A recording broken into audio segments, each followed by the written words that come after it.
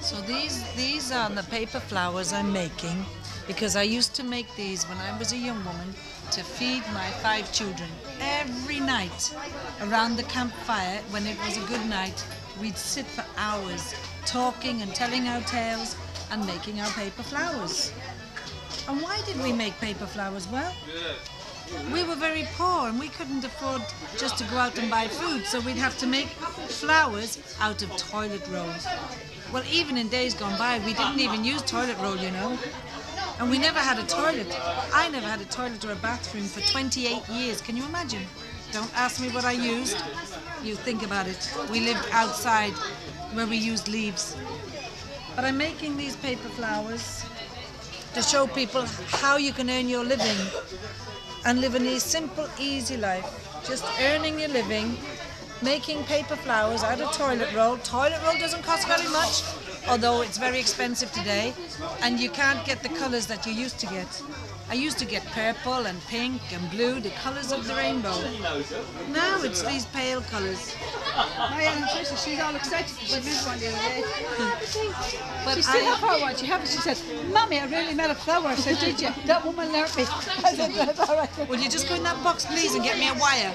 In that plastic box? That box there? Yeah. And the only thing that I'd have to go and buy was flower wire, and I'd buy that from the flower shop. If I was in a village or a town, you'd always find a flower shop. If not, one. If not, I'd have to use a pipe cleaner because we used to smoke, and the old people used to smoke clay pipes. I'd tell you to do it today, really, but even the young ones used to smoke the clay pipes years ago, and I gave up smoking though a long time ago because it's not good for your health. So when you make the flower, you make it very carefully and delicately because it's tissue paper, and just like a real flower, it's got petals. So first of all, I made a concertina, and now I put some wire on it like this so that it keeps the flower head secure. These flowers, when I sell them, can last for years, so long as the people look after them. Now, I always tell people that when you make paper flowers, just remember it's an art and a craft, and every petal is gently eased and teased out and brought to the middle till it comes to this stage where it's actually budding. It's a budding flower. And you know the name in the Gypsy Romani language, this is a lulagi. And the lulagi, Romani people love flowers, lulagi. And this one is going to be put on a stem. Now we always used to use privet because privet has a very strong stalk and it's evergreen. That means the leaves never die.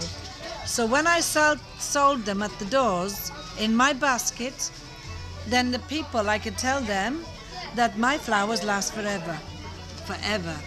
Shoha, shoha, forever, forever.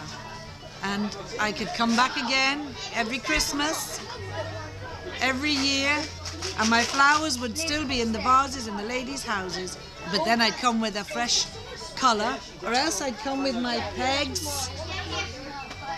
My husband used to make the pegs, and my father-in-law.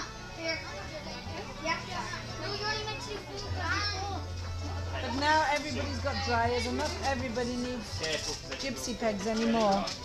But I think everybody should know how to make a flower, a lulagi, because they're very beautiful, they're very easy, it's very therapeutic when you sit and you make flowers, and you can tell old stories about years ago and about when we sold our flowers at the doors, and everybody would love them, and it's something that the children would never forget. We'd have to make the children sometimes go and collect the privet because we'd be up early in the morning, and in those days our children didn't go to school because we were always on the move. And you see, when you're on the move all the time, you can't have a 9-to-5 job, and gypsy people wouldn't like that anyway. We like to be on the move, so we have to sell things from town to town and village to village.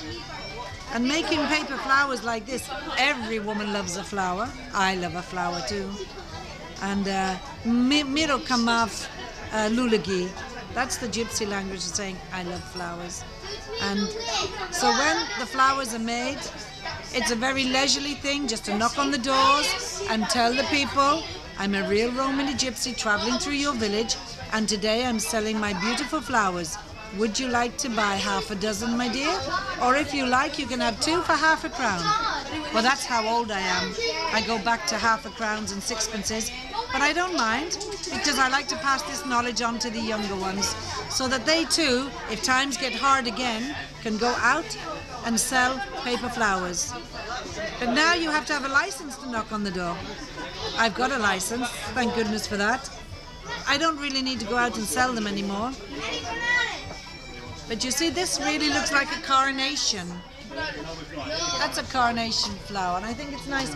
But it's even better when it's put on a stalk. You can get this stalk from any bush, but you have to ask somebody's permission. I had to beg the woman this morning from a bungalow just down the road from Lee Gap Fair, and she came out and she said, take as much as you want. I think she was very glad because they were all sticking out. But I take the flower you see, and I will put it on the stalk very carefully, not to break the leaves, because the leaves are what makes the flower finished article, and wrap the wire around the flower, and hey presto, there we go. There's the finished product, and then I put the flower in my basket like this, and here I am, ready to go out and sell my flowers.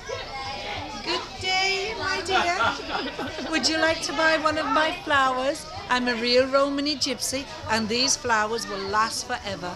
You don't need to water them all the time. You put them in water and just leave them, and they never die.